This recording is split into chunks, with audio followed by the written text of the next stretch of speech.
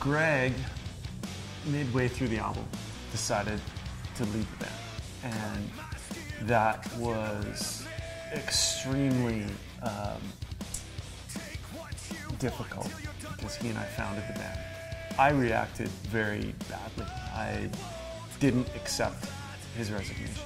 We stayed up together for about 48 hours straight, and when he came to me in the morning after all of that, sober, and we had a morning coffee together, and he said, "My decision still stands." I accepted it, and that was really hard.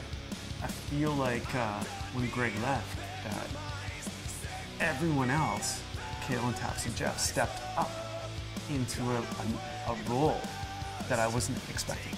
And now their involvement is widespread, and it's really been awesome to see.